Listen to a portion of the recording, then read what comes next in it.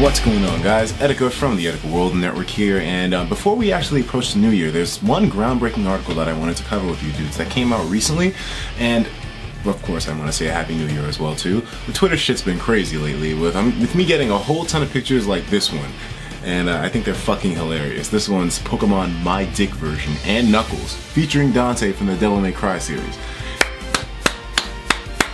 You can't ask for anything better than that, man. This is classic. This is a fucking classic. Of course, I retweeted it, and it got 98 thumbs up and 26 retweets, so that's definitely not bad. This shit is hilarious, though. The back has Shrek on it. Excuse me, not Shrek. Shrek on it, and then it has a Red Robin. You know, typical shit for my typical channel. This shit is hilarious. The Twitter stuff has been crazy from yesterday, so I want to say a big thank you to you guys, and I hope you enjoy the world of Twitter as it is. I can't respond to everybody, but I can do my best. Anyway, so now going on to the article. The article details that Sakurai says that Smash as a competitive game has no future. I already know there's a ton of people that are butthurt by this statement right now, including myself actually, because I find it kind of odd that you would denounce your own game like that in terms of having any kind of future-proof viability due to the fact that it's competitive, you know? So let's read further on though before we jump to conclusions. I didn't read this myself, so this is going to be my first time reaction to seeing what Sakurai has to say about this myself, and I don't know, man. It just seems kind of weird to me that he's so willing to say that the game has no future. That's some bleak shit. What's Daddy Sakurai doing? Why is Daddy Sakurai seem so pessimistic sometimes, man? I don't get it. But anyways, so recently, Sakurai has sat down to another interview with a Japanese magazine to talk about DLC, balancing, reasons for including characters, and a bunch of other interesting topics. While we have not been able to translate the entire article as of now, a wonderful user on Reddit named To Get In The Robot translated a small portion of the text and posted it to the r Smashboards Reddit. He does mention he talked about some other game modes and other things, but he strictly translated the parts related to the patches and competitive Smash. We will provide translations for the rest of the piece as soon as possible. As you can read from the title, there are some very interesting statements ahead. And you know, he put 3 dots there, so you can already tell this one's gonna rock our socks. Put on your seatbelts and prepare for a bumpy ride. Daddy Sakurai, what's going on? What the hell is the story here? Daddy, what's going on? You have a beautiful creation, and yet you're denouncing it? Alright, I'm jumping to conclusions, but things don't exactly sound like sunshine and rainbows at the end of the road, judging from that entrance into the rest of the article, man. Like, holy shit. What did Sakurai say? Okay, so here we go. Question. Do you think you'll be able to spend your next birthday, August 3rd, in peace? Wait, August 3rd. August 3rd. That means Daddy Sakurai is a Leo. Oh, okay. It's kind of funny. I don't really. Actually, no. Yeah. My brother was a Leo. Yeah. So I mean, Daddy Sakurai's a Leo. That's cool. But anyways, so they asked him, do you think you'll be able to spend your next birthday in peace? And Sakurai says, I wonder. Laughs. I don't know, but I think so. For some reason, I promised to make Mewtwo, and we might have things like patches on the way. We're working hard on it right now, which means that everything we make is something we didn't start on until right now. Okay, and what's weird here is that the language Daddy Sakurai uses, man, his vernacular, the way he interacts with people can be so odd sometimes, so confusing sometimes. Look what he said. For some reason, I promised to make Mewtwo. Why would you say that? For some reason, the people wanted Mewtwo. They love Mewtwo. Why are you making it seem as if, for some reason I decided to do it, maybe even though I didn't want to, so I mean, whatever. Like, Daddy Sakurai, what's going on? Okay, and a question from a reader. A question about adjusting game balance. What time frame did you have in mind when wanting to start making adjustments that led to the release of the latest patch? And Sakurai said, the idea behind the most recent patch was time to match up with the overseas release of the Wii U version and to make the game a little bit more balanced. I had a small team monitoring the balance, and they made some small adjustments. Using data accumulated from all the online battles worldwide, I had them do research into what kinds of problems arose and how those problems should be addressed. Then I had those changes put into practice, refined again, then I made selections and brought up my own ideas, and that cycle repeats. Okay, so typical process of, you know, determining what's legal and what's not. Another question. What are the chances of ongoing patches? And Sakurai says, in regards to the future, I'm completely undecided. Research on balance is always kept and accumulated, and if we had the manpower, it could always be done. But we don't know if these resources can be acquired. If there was an elegant way this could be done, or if there was an extremely large problem, it could happen is the general feel for now. Damn, so Sakurai doesn't even have a fucking team. So, alright, so here's what we're analyzing, judging from that paragraph that we read so far. That Sakurai is saying, you know, it would be amazing if we were able to constantly put out patches to fix up stuff in the game and to constantly add content to the game. But he's saying, I just don't have the bodies for that. I don't have the mans for that. That's crazy, man. Considering that he's, you know, the director of pretty much one of the biggest titles in Nintendo right now. They can't even get some men working on his team, man? Get some bodies over there, man. Daddy Sakurai needs the support. Nintendo, what are you doing? He's basically saying he doesn't have the manpower. He said that specifically right here. And if we had the manpower, it could always be done. So already Sakurai is getting gimped here because he doesn't have the resources available in order to be able to constantly be on top of this game and provide updates consistently to improve the gaming experience for the veterans and for the newcomers as well. That's kind of unfair in my opinion. Okay, but of course I'm jumping to conclusions because I'm very sensitive about this topic. You know me. Anyways, only the most hardcore players would notice. Moreover, in a game where advantage and disadvantage because of the rule, I don't think there's a point in trying too hard. I'm always thinking hard to ensure that I don't erase any unique features of a character. So this is why he's not tweaking with the characters too much either.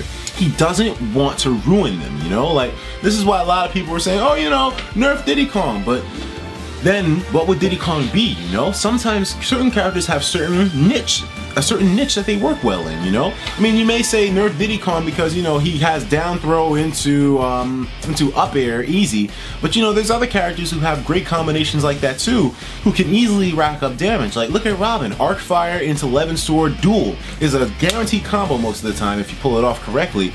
I mean, I know it's a little bit easier to get Diddy's combo, but you know, something like that is sort of unique to the character. That's why I'm not exactly intent on a Diddy ban anymore. I don't think it, well, I never was really, but I mean, I don't think it's necessary. Or even a Diddy patch. Anyways, now another question.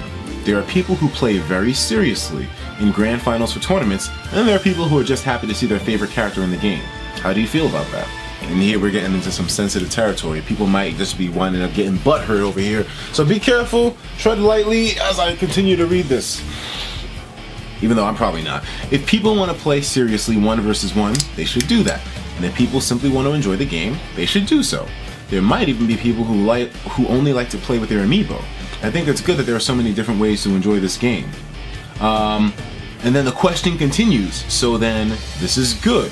But then we have this whole paragraph of text that's bolded and highlighted, which means Sakurai says some shit. And then Sakurai continues onward. Personally, I feel that if you want to play a fighting game seriously, there are other competitive fighting games that are more suited to that. And people like that could have fun playing those.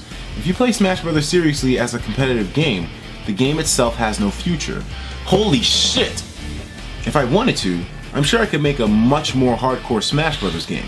I can make the game speed much faster, increase the number of inputs, but then beginners will no longer be able to play the game. When the speed becomes more like a sport, a tool that more strictly rewards the player with more skill, the game tapers off more, like a mountain.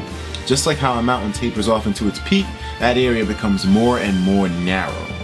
Whew! Let's continue reading. So, only those who desire to reach the top remain. And there are lots of games out there like that. If we downgraded the game to make it more spectator friendly, that wouldn't be a bad thing. He said that would be a bad thing. If we downgraded the game to make it more spectator friendly, that would be a bad thing. Smash needs to be a game that new players can play. Some level of technical skill may be necessary, but if you just try and move your character around a bit, that's the important bit. We do show the results of battle, but everyone just mashes A, right? To move on, to keep going, making people feel this way is more important. Holy shit. Wow. That's deep, man. Question. I'll admit, regardless of whether I win or lose, I always think just one more. Sakurai says, I fought and I lost. These results and suffering from painful feelings is how the user base shrinks. And we want to avoid that with Smash. In that sense, Smash has many elements that are rather ambiguous and nebulous in regards to competition. Translator mentioned that Sakurai used a strange verb here in a way that he'd never seen or read before.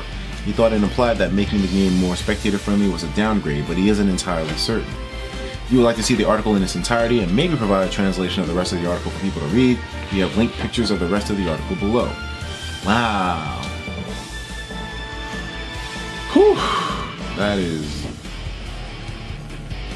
wow. Wait a minute. Okay, so from what we saw of that article, it seems as if Sakurai has a very open-minded approach to Smash Brothers, in the sense that he understands that there is a technical aspect to the game which adds on the thrill of playing it competitively, which is understandable for a lot of people who are in the competitive scene.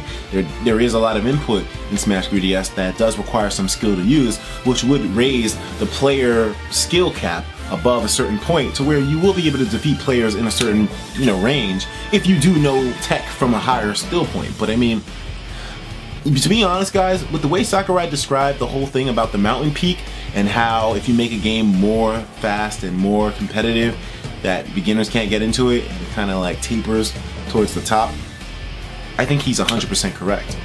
How many of you guys are intimidated by Melee? Me. I mean, how many of you guys are intimidated by Project M even? Me. I'm not saying these are bad games in the slightest. Melee is a fucking classic and the game that got me into Smash in the first place. And Project M is one of the most entertaining games I've ever played in a lazy day in my life before Smash 3DS came out. But the problem with these games is that they're not beginner friendly. They simply are not. As much as you want to argue that they are, Sakurai has a point. And for sympathy, what the hell?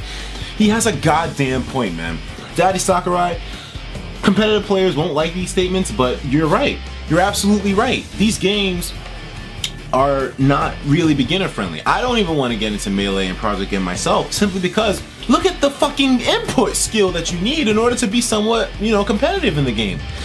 Smash 3DS and Wii U is amazing because anyone can pick it up and they don't have to fucking train for 2 years in order to get somewhat viable. Yet there's still a very significant skill cap in the game, which means that, like for example, I played the game really seriously. I played 3DS version really seriously, and I think I'm pretty damn good. I'm not the best out there, but I damn sure am viable. There's certain people I can wipe the floor with, who also are playing the game a lot too. But I can get my ass murked! I got my ass destroyed by Nairo the other day. Nairo gave me the worst ass whooping I've ever gotten in my Smash Brothers career, dude. And even worse than Dill at Nebulous. And it's like, whoa! I didn't realize that the skill cap in this game is much larger than I thought it was. To do pivots, to do pivots in the first place are just such a difficult input. To tech is a really difficult input to learn if you aren't used to it beforehand. And I'm not used to Smash Brothers beforehand, You guys already know. I didn't play Smash competitive, or at least try to play competitive, until Smash 3DS and Wii U. And this is why I love these games the most out of all of them, because they're extremely beginner friendly. There's no crazy ass input like no wave dashing, L canceling, all that crazy shit, which is cool for Melee and PM, but it just adds a certain level of dread to new players who are trying to get into these games, because it means that now you know for a fact that you're just, why even bother? Why even bother with the game if it requires so much difficult input, which people who have been playing for years are masters at, and you'll never ever get close to them at all? Is it even worth the time invested? But with Smash 3DS and Wii U, it's more of a friendly game where you feel like you can pick it up and enjoy it thoroughly without having to spend eons in the gym training, or breaking your fingers off trying to figure out L canceling or wave dashing. It's a much more beginner friendly alternative to getting competitive, because there are a lot of beginners who want to get into competitive play with a lot of these games. Like myself, I wasn't competitive in Smash beforehand, but after 3DS and Wii U were announced, I said to myself, you know what, I'm a beginner, but I'm gonna get competitive. I wanna get into the game, I wanna become viable in the game, or at least give my friends a challenge whenever they come through, because that's what it's about, man. But if you make that skill cap too fucking high, people aren't going to want to play your game, man. And that's why I agree with him. What I don't agree with, however, that Daddy Sakurai said, is that the game has no competitive future. I don't know. Maybe there was a bad translation there or something, because I don't see how that makes any sense. And also, I don't like the fact that he downplayed us trying to play this game for competitive joy, because it's not only the competitive nature of the game that makes people want to play it competitive, but it's also the fact of seeing their favorite characters from Nintendo franchises in a competitive fashion, you know? I mean, that's the main reason why I like the game. The fact that I can see Fox Falco, I can see Mario and Luigi and all them pulling off some crazy maneuvers and kicking ass like that in tournaments, that's the main draw of Smash to me. Seeing all these lovable characters put into a place where they look like they can kick ass, and considering Nintendo doesn't exactly have all the violent games in the world, it's kind of a nice little alternative. That's why I love Smash Brothers. But I mean, I guess Sakurai has his own point of view. Whatever the case may be, I feel like this game's competitive future is strong because it's allowing beginners to not be overwhelmed or intimidated by all these crazy techs from having too high of a skill ceiling. I like it. I love Smash 3DS and Wii U, and I agree with a lot of the points Sakurai said, but a few of them I don't. But what is your opinion on this whole thing? Do you feel Smash Brothers has a competitive future? Do you feel Smash Bros. 3DS and Wii U is a ruined game because it doesn't have as high of a skill ceiling as Melee and PM? I need to know your opinions on this whole thing. Am I an idiot, or am I making some kind of sense? Let me know in the comments, and I'll talk to you in the next video. Take care of yourselves, and of course, as usual, please have yourself a damn good one.